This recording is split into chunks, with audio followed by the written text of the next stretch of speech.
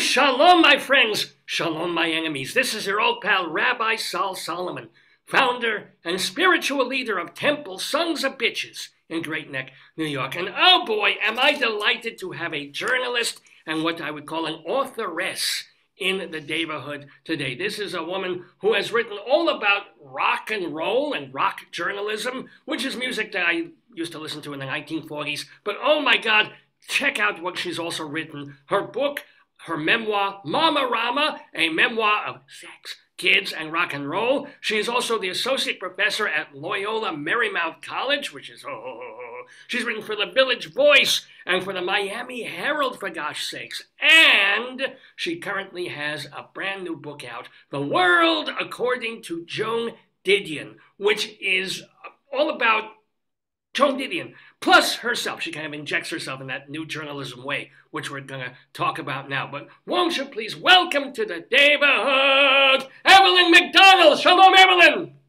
Thank you. Shalom, shalom. Thank you so much for having me here. 1 week correction. I'm actually a professor, full professor Oh, now. you So make full. I did. Yeah, a few years ago. So So even yeah. before the new book, you make full. What you have a Yes. journal article published? What got you full there? I think actually mostly the books that I've just had since I've been at LMU with three. I've now had 3 books, but this before this book. So, but Queens of Noise, the History of the Runaways, and Women Who Rock, and yes, many other articles and academic and non. So let me ask you, what? Everybody grew up loving rock and roll of your generation and several generations after mine. But what made you feel like you had something to contribute about the journalistic aspect and the reviewing aspect of rock? Right. Well, I have loved rock and roll along with Joan Didion and the rabbi here since I was a teenager as well. And I've been writing about it since I was a teenager. But um, you chose that as something to write about as opposed to all the other things in the world to write about. Why rock? um, because I really just loved it. I mean, it was, I have to say, Patti Smith as a teenager discovering her and her, Patti as being someone who isn't just, I shouldn't say just, but does music, but is also a poet and was also a journalist, right? She wrote reviews for Cream magazine back in the 1970s. So she was really an inspiration and a role model. I think I love music so much, but I was, not good at making it myself. But I wanted to, it spoke so much to me that I wanted to be part of it. And so I decided to write about it. And Remember the first review that you ever wrote and published of an album or a song or something? wow, I mean, because I really started in high school, I wrote reviews for the high school newspaper and became the editor of the high school newspaper and, wrote about, bands that came to town or were from my small town in Beloit, Wisconsin. I can remember reviewing a Led Zeppelin album, and that was the first time I was not crazy about an album that I had to review, although I liked the band very much. Oh. So having to figure out how do you write a review that's not just entirely positive. Um, Was that Presence or which one? Do you remember which? it was In Through the Outdoor. Oh yeah, well the last one, the one Yeah. that they were, yeah. Yeah. And some Carousel Ombre is just too much of any goddamn thing, quite honestly. Yeah. Yeah. And I Yeah. say this as a rabbi, but all right. So then, what made you make that leap? Because a lot of us, including the host of this program, we edited newspapers back in the day and wrote reviews and things like that. What made you make the leap into an actual professional journalist? Okay, so in addition to loving music, I also loved writing and I loved reading. Um, avid, avid book reader, and magazine reader. So I literally was in college. I was studying music. I was doing studying American studies, but I was focused on, the birth of rock and roll really in the 1950s. Um, and I also was writing for the school papers. And actually, I was writing for a local alternative weekly in the town, the new paper in Providence, Rhode Island. And it was kind of just a simple equation, one, I love to write. Two, I love music. Why don't I write about music, right? It was a career path. I mean, I will say that I never thought that I never thought of myself as only someone who wrote about music. I always tried to write about other things, and did and have, but music was the continuing thread, and was the majority of what I was writing. Well, let me ask Um, you. Oh, you yeah, mentioned that you love writing. Well, I mean, we love reading, writing, but you know what? Teenagers love writing. For people who become writers, it's 95% pain in the goddamn ass, and 1% inspiration and joy, and 4% like holding the gun, wondering if you're going to put the bullet in the head. How do you love it though? one of the reasons that I wrote, fast forwarding a little bit to most recent project, wrote about Joan Didion.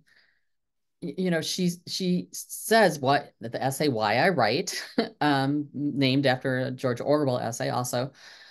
One of the things that she says is that she writes in order to understand the world, that it's a really important part of her process of cognition and of intellectualism and of understanding, is that it helps her articulate by putting something on the page. She's not just articulate, it helps her understand in her mind.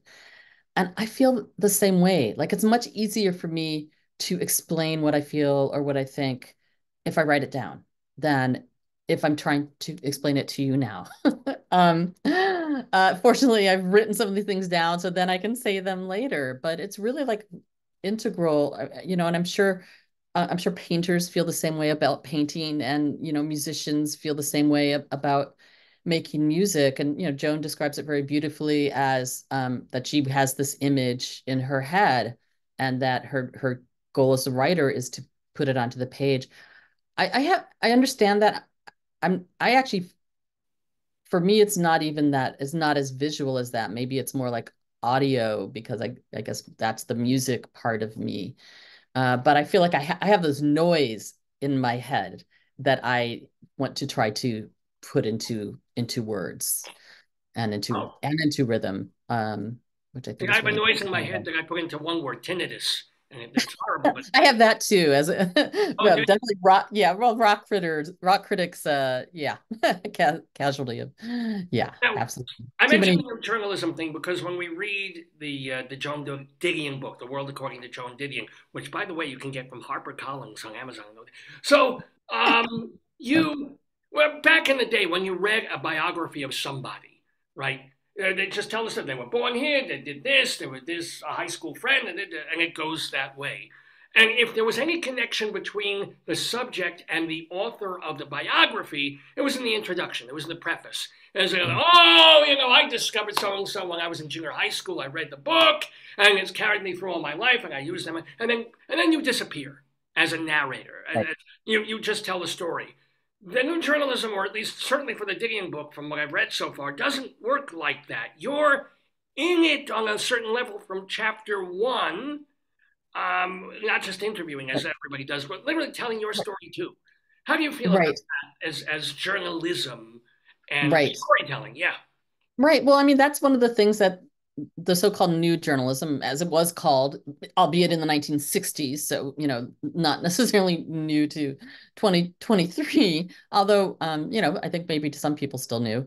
Um, that was one of the explicit agenda of those writers, which of course included Joan Didion, as well as, Gay Talese and Tom Wolfe and Hunter Thompson, et cetera, was to get rid of that neutral, objective, sort of humanless voice of journalism, and to say that this journalism is being written or created by human beings, and we need to know who they are. I mean, part of this was being tired of their the the TV network news dominated all the discourse of the hands of writing, of journalism were in very few hands, and they were now white male hands primarily, and that was the idea of the neutral objective voice, right?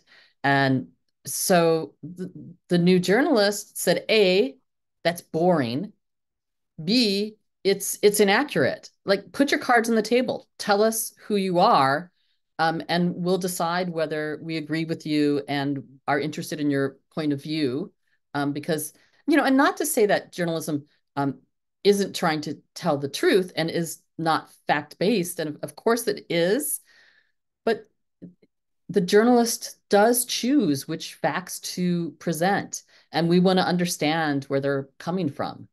And this is one of the things that Joan Didion really excelled at, right? And it was also very important that she did this as a woman, right? That she was one of the few women in that room. She was one of only two women in the classic New Journalism anthology put together by Tom Wolfe. Um, and to say, hey, I'm here and this is my point of view as a woman that has not always been able to talk about these issues. And, when she was, precluded from talking about the Vietnam War, for example, by her editors at Life magazine. And here's what I think. And when she did that, she did that very famously in her first column for Life magazine in, I think, 1973. She said, I'm, writing to you from a room at the Royal Hawaiian Hotel in lieu of filing for a divorce. And I'm telling you this so that you know who I am and you can decide whether you want to read me. And, for I've had women tell me that when they read that as it was published, that was just like a dam breaking open, like, oh my gosh, here's a woman talking about divorce and her marital problems. And by that time, she was a pretty known writer. Slouching Towards Bethlehem had always come out. Play It As It Lays had come out. And here she is speaking to these issues and things that we're going through. So anyways, to bring it back to my book, I mean, so I will say my book is not by any means intended to be a typical biography or a complete biography or the authoritative biography. It's a short book comparatively. I do cover much of her life in it, but I certainly cherry picked the things that I thought were really important. And I really wrote it as more of like a series of essays, of connected essays. And some of it is more personal than others. Um, I I just feel like that was an honest way to respond to Joan's writing, because I feel like that's how so many of us respond to her writing.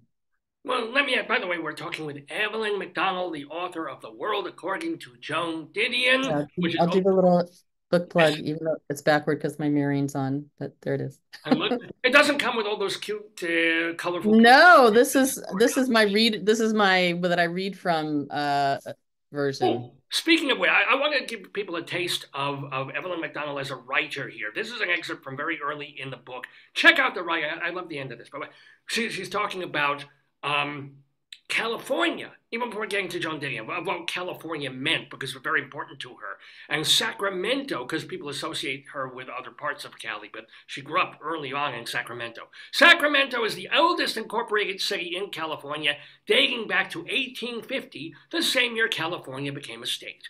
Before a Swiss con man named John Augustus Sutter convinced the Mexican government in 1839 to give him 48,000 acres of land at the junction of the Sacramento and American rivers, the area was populated by the Maidu, Patwin Wintun, and Miwok, people who understood, I love this, the improvisation necessary to live in an area of ecological whimsy, and who based their diet on the smallest provenance, acorns. The indigenous tribes did not try to cultivate or control the land because they obeyed the laws of the water and knew that nature had its own method of providing nutrition, tender protein encased in a hard shell, here it is, wearing a jaunty little cap. Oh my God, I was like, well, how long did it take you was that instantaneous, or to describe an acorn? Because we see it, a jaunty little, like a yarmulke. Yeah. Like, yeah, that would have been great. Like a yarmulke, Anyway, a beret. Um, uh, wow, I don't remember exactly writing that sentence. I don't know how many edits it went through. I will say one of the things I really found out when studying Joan Didion's writing is the importance of revision, and going back through and choosing all those words precisely, and striking out, and did I have uh and could I have said something more precise than cap? Now I'm like, oh, maybe I should have said no. but Um, improvisation, the use of that word. right. I can tell that was, either inspired by a moment of inspiration from you, or you struck out four different sayings before landing on that one. Ooh, you Oh, okay? I'm sorry. My dog is barking. Let me just let him out. And I think my husband came home. One second. Oh, Okay. hello, husband. Hello, dog. Oh, We're look. talking with EVELYN McDONNELL here in the Sorry. neighborhood, who just closed her I, door. Oh, he got you a I, coffee. That's a I nice. turned my dog into a coffee. All right. Speaking of improvisation, thank you. Sorry about that. No, that's fine. There's a Puccino. So where were we? Oh yes, but in terms of like when you write, how many revisions? Because obviously there are people who say all writing is actually editing. Are you in that mode, the revision thing? Yes, I think revision is really, really important. And again, something that I knew, but I was really enforced by following Joan's writing and going and looking at her manuscripts and all the revisions that she went through. Yeah, I did her manuscripts up until what year? Through the 70s into the 80s too. I can't Are they in a are library somewhere, or where? yeah, at the Bancroft Library at UC Berkeley. The latter materials and everything else were acquired by the New York Public Library and aren't open to the public yet. And until any of that, until those materials are available, the full biographies can't really be written. So I sort of think of this as like a stopgap measure for all those who were discovering Joan Didion, so much attention paid to her when she died. My book is sort of something to dive a little bit deeper into her, and then hopefully when there's a longer biography by someone, people take the next step.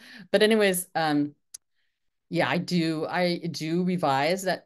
This book was turned around pretty quickly. So I might not have revised it. And, of course I read it now and I go, oh, I wish I'd changed that word, which is, we all do that. Joan Didion wrote about that you couldn't even read her own writing later. There are times I wish I had my foreskin back. I'm telling you. Rare, but there are moments. We all have those kinds of. Yes, you see that. Yes, I want something else then. Good one. Thank you, thank you. So let me ask you. You teach journalism to college kids, and Yes. there's so much to unpack with that because journalism in 2024 isn't even what it was in 2014. So first of all, what's the main thing you teach them? Um, what is the main thing that I teach them? I actually think that the first thing is critical thinking, right?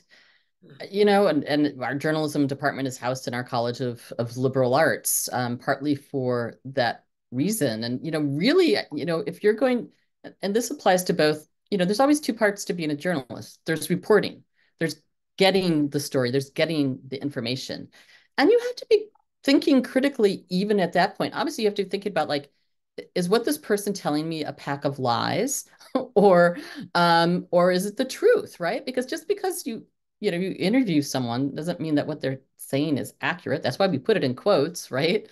Um, uh, so and to think critically about who you are choosing to interview, right? Who are the sources that you're using? Are you just going to the public face of the story?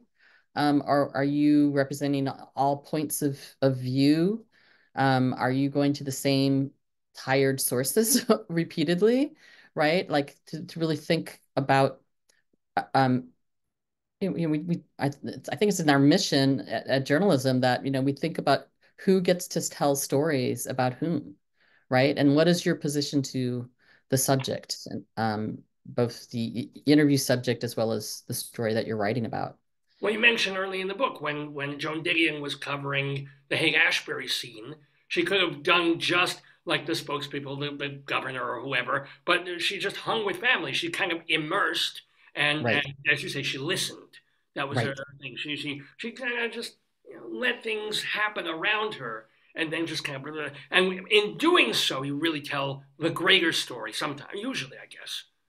right. Like she liked to be that fly on the wall, disappearing until and she was famously shy and would let these silences fill the room, or doing an interview until people just started talking, right? And then that's when she really got the story, particularly in Haight Ashbury, right?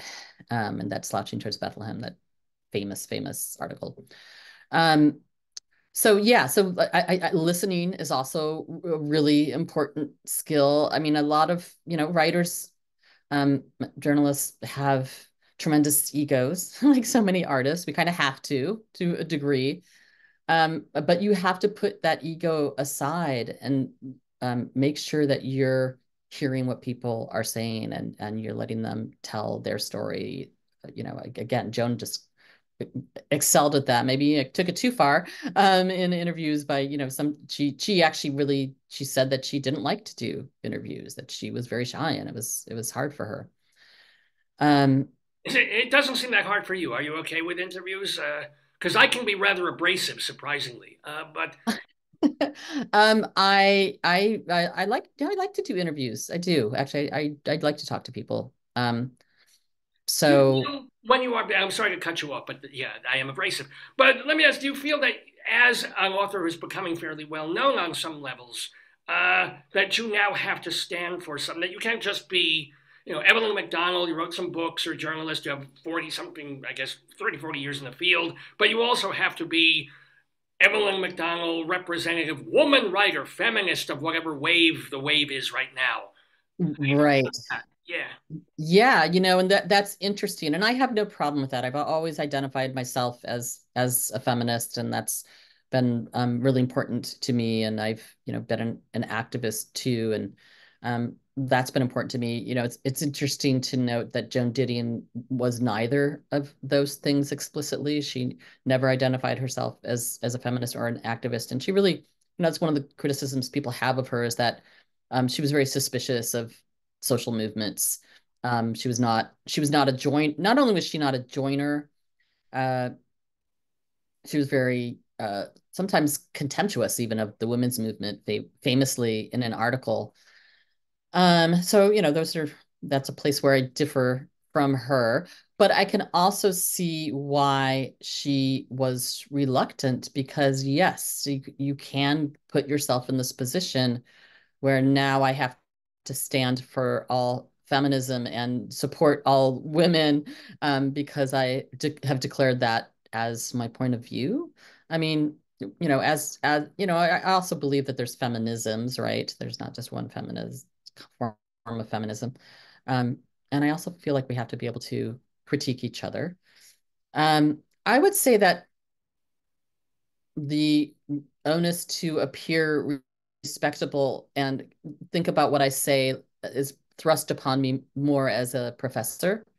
And I'm also directing at LMU a new initiative that, I mean, this is brand new, hot off the press, starting this semester, called Media Arts in a Just Society, in which we're really trying to, it's an interdisciplinary initiative across the university, where we're trying to bring together people from film studies and communication studies and journalism and computer science, and to talk about what is happening in the world of journalism, of media production, across platforms, documentary filmmaking, podcasting, in this changing digital age. Changing as you and I speak, but by the time this airs in a few days, um, you know, uh, Well, who knows Sports how many other. Illustrated will be gone, so there goes the swimsuit. And then also the Baltimore Sun is new. I mean, and all these different. Just in the past week, things have been Yes. over, and something was lumped into GQ. Well, Pitchfork was lumped into GQ. Sports Illustrated laid everybody off. The LA Times did a strike on a stage to walk out on Friday because there are wait. big layoffs coming there. So when Yeah, you first started writing for places like, Miami Herald and things like, I mean, it's a few years now. What have you seen as the good and the bad in the sea change of modern journalism? right. I mean, the good is that there has been an uprising of the voices that we have not heard enough of, primarily people of color, LGBTQ communities, women, um, that, were not given the ink, the inches in places that I worked at, even including the Village Voice, which, is supposed to be the epitome of progressive publishing and, had a lot of the same issues as the Miami Herald did, sometimes more even.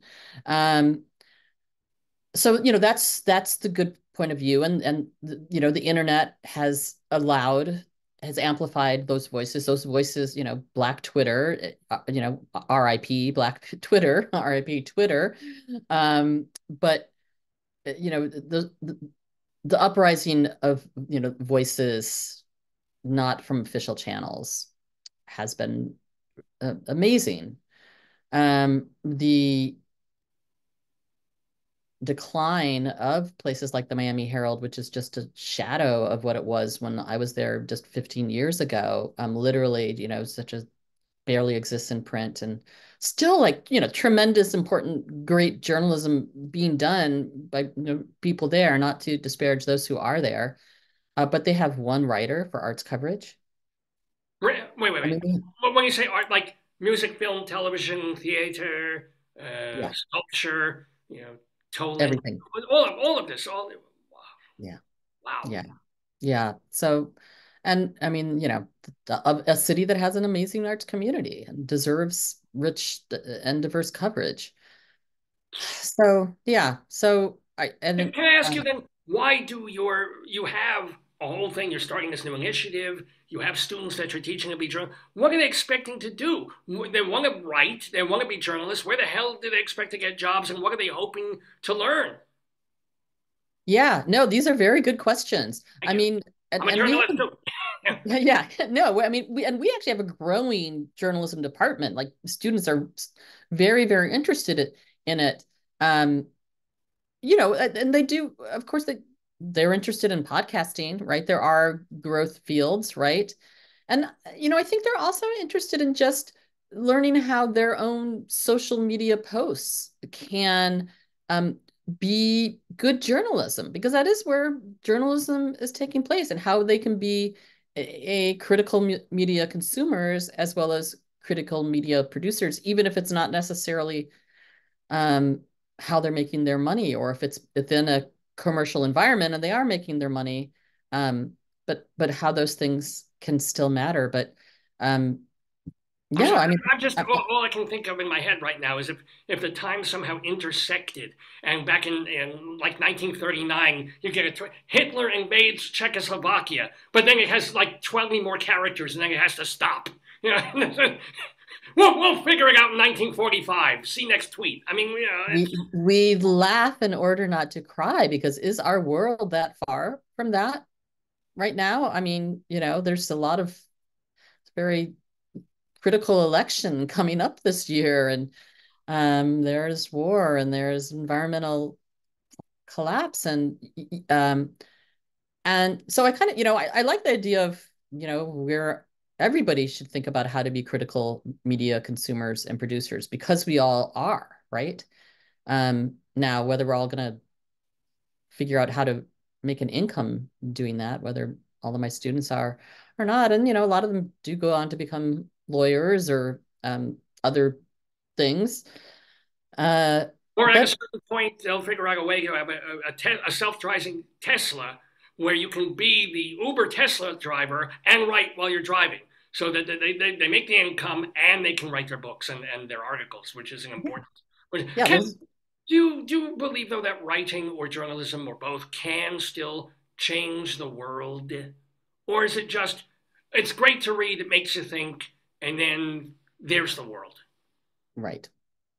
Um, I still believe in the power of art to change people's thinkings and points of, to make people see the world in new ways and then act accordingly. Um, and I think, I think that we see that in writers like Ta-Nehisi Coates, right? Or Isabel Wilkerson. Um, Absolutely. I think that these people are creating world change in the last few. Claudia Rankine doing poetry. Um, I do.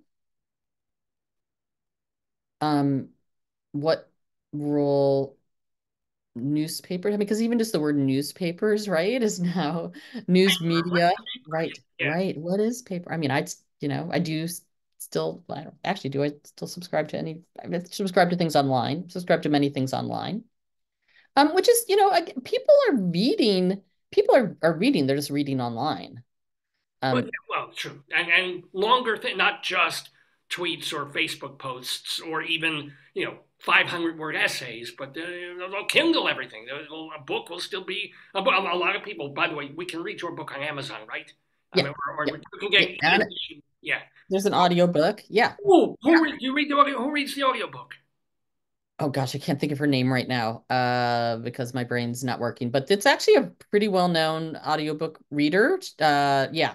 But I am spacing on her name right now. Yeah, I wanted to do it, but I'm just I have, guiding people to either buy the book, the hard yeah. copy book, on Amazon or wherever books are sold. It's called The World According to Joan Didion from HarperCollins Books. It's written by our guest, EVELYN McDONNELL. We just have a couple of minutes left, if you don't mind. Yeah, no problem. I have my coffee. I can keep going. Oh, this is good. And show the book again. Just hold it up. You Oh, held it oh, up. here it is. Let's sell some copies there. There we go. There we go. There's my name. Oh, and by the way, it's a really beautifully, yes, you can buy the ebook or the audiobook, but you will miss out on this beautifully designed cover. And particularly my favorite, the end papers, so you have to get this. This is a collage of illustrations by a wonderful illustrator named Anne Munches. And they're taken from the start of each chapter has a little drawing, gold. And then we also have, here's a picture of Joan Didion as a child. So it's really Harper one did a tremendous job of designing and printing this book. I'm going to find another drawing. There's the tablet notebook drawing. So it's a beautifully published book, an object that you want to hold, but you can also buy the ebook.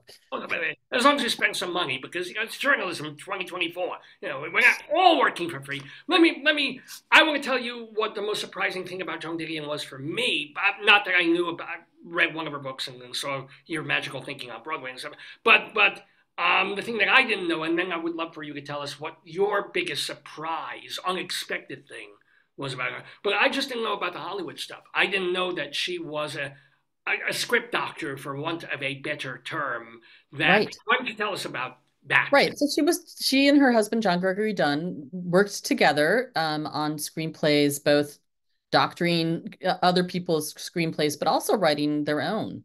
Yeah. So they wrote the screenplay for Panic in Needle Park, starring Al Pacino, which I think is actually their best. And for the film adaptation of her book, Play It As It Lays, they wrote the screenplay for A Star Is Born, the Chris Christopherson, Barbra Streisand version. There's many fingers in that pie, but they were credited with the screenplay. Up Close and Personal. So that was sort of that was how they made their money, right? And they loved doing it, but they didn't necessarily have the same uh, sense of quality control because they understood that writers were just cogs in the machine in Hollywood. But the one Um, thing that you brought up and that I found most fascinating was one of her goals in rewriting or working on scripts was to make the female characters more real, more less mhm. stereotypical, more likable, more human. Is that true? Yeah, she did. She definitely pushed back against stereotypes in Hollywood, in the film industry. Her husband, John Didion, wrote a great book about their process of making Up Close and Personal.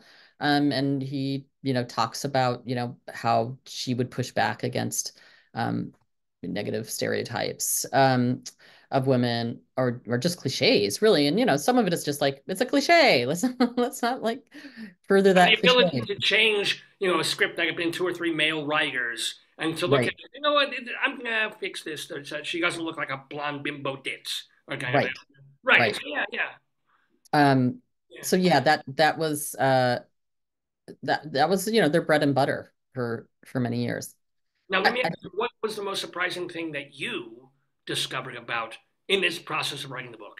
right, right. Well, I think one of the things was unearthing um, articles that haven't been anthologized, or speeches that she gave that I found in digging through archives, and that I feel like revealed different side of Joan that we don't always see. For instance, for the Saturday Evening Post in I think 68 it was, and definitely in the 1960s. She wrote a piece about why she hated cops, um, essentially about state violence against young and brown bodies. That never happens anymore. Yeah. So But people, there's she was raised a conservative Goldwater Californian Republican. Um, and some people felt like that was what she was her whole life, and it was not. She was far more complicated than that, and really um in some ways changed her point of view, but in some ways always had a real resistance to authority. Um, that was evident, and of course that strain of her questioning of the criminal justice system led to her seminal article on the Central Park Five case decades before those youth were exonerated. Um, so and also and seeing that sense in which she did question her own preconceived notions and change them, right? hmm.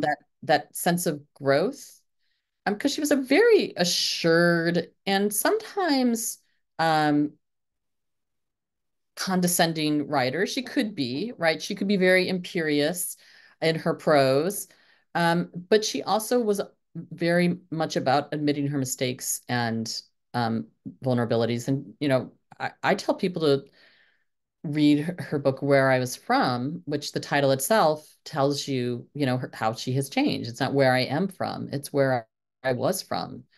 Yeah, and it's her talking about how she was raised in this California myth of the frontier, and she's a fifth generation California daughter of you know gold uh, gold rush explorers and pioneers, and she was taught to really value that, and she did, and how she realized that um, a lot of that is just now we would call it imperialist settler colonialism, right? And that she really had a disillusionment with that, with her own, what her own parents taught her. And that's part of, and then she ended up leaving California and spending the last decades of her life in New York, So which was no better. And she also eviscerates in Sentimental Journeys, but because a writer's always going to find the things to a bit. This is what we do. So, right. I want to, before I get to our final question with EVELYN McDONNELL, let's plug it one more time. The book, The World According to Joan Didion, which is available wherever books are books and things like. Plus, let's not forget your other books. It was Queens. It was because we Queens of Noise.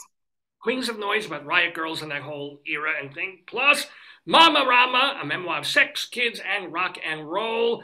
Let me ask you, and I do not ask you this because you are a female, and females get asked this about, well, gee, okay, you're a wife and a mom and an academic and a professional writer. writing not just journalism but novel. How do you balance? How do you juggle? I would ask that of anybody. This is not sort of a pre-feminist question. How do you carve up your day? Right. Well, I will say that my son, who you might have met, no, you probably didn't meet. He wasn't around when we were in the institute together, but my son is now in college. So I do have empty nest, and it is much easier now to have time to write and do those things. Uh, when I raised three kids, I have to have two stepdaughters.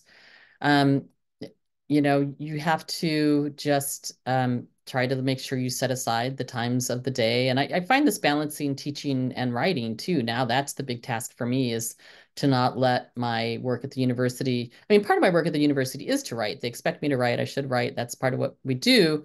But realistically, when classes are on, it's very all consuming. So I try to like have a day really that I set aside for writing. That works better for me Well, than then part of every day. So like one day or 2 days a week. So how do right. you what do you do for writing? How much do you put aside?